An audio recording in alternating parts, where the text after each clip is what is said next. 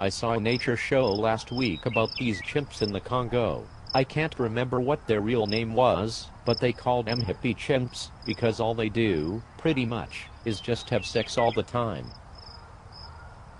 It was kind of sad, though, because they are almost extinct.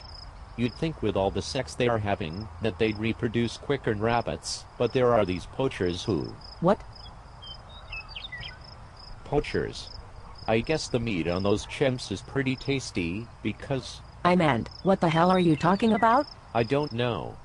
I just don't like awkward silences. Monkey sex is better than an awkward silence? Definitely. Ah,